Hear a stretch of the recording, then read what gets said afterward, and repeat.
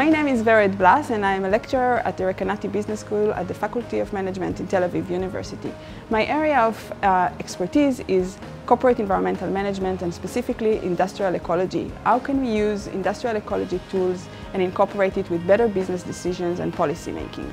I came back from the US after doing the master's and PhD in UC Santa Barbara, and I joined Tel Aviv University and started the Innovation and Industrial Ecology Lab recently.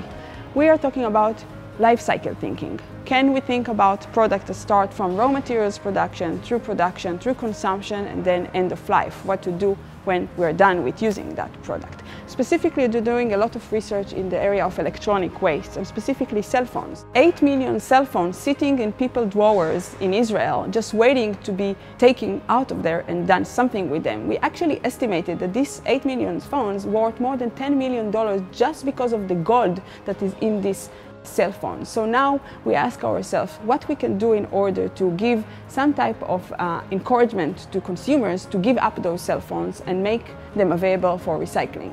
That's why I work closely with different teams of research from around the world. Some of them are experts on consumption patterns and sustainable consumption, and some of them are experts on the production size and business. And above that, I also collaborate with researchers relevant to policy making.